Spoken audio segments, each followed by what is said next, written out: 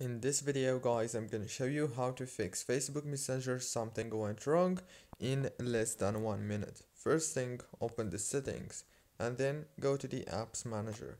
When you open the apps manager, now go to the Messenger right here.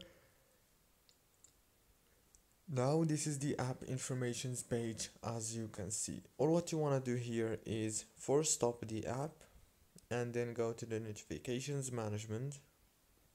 Make sure that all these options are enabled, especially the badges notifications from here, and then go back, click on permissions.